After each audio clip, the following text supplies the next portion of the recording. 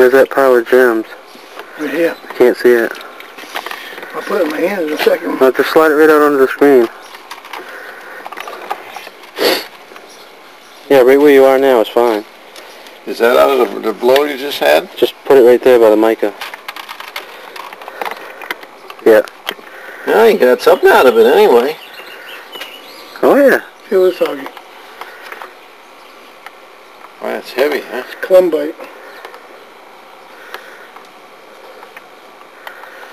It's a metallic mineral. Hmm.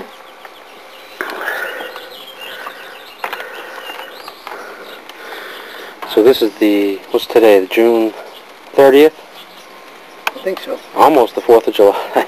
This is the almost 4th of July pocket.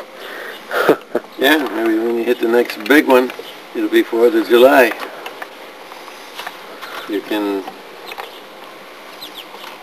go up against Gary's 4th of July amethyst. No, that wouldn't be hard to do.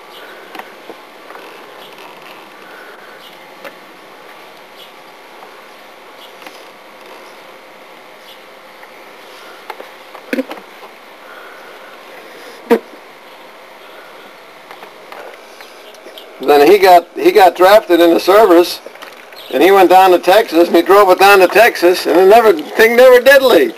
No kidding. And it had a crack in it. Just because that stuff sealed it. Yeah.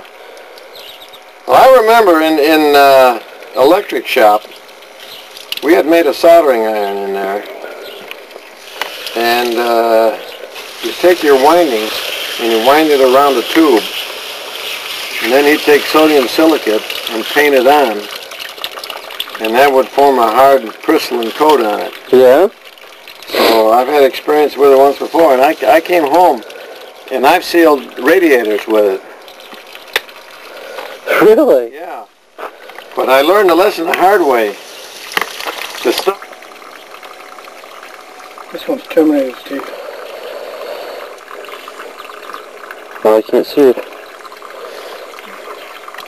It's got to be down.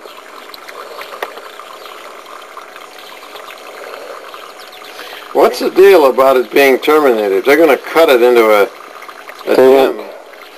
If they're really nicely terminated, they don't cut them. They don't get turned into a gem. They are a gem. Gallon from them. In fact, it may still even be in here. What do they do with it? I don't know. They use it in their brick making.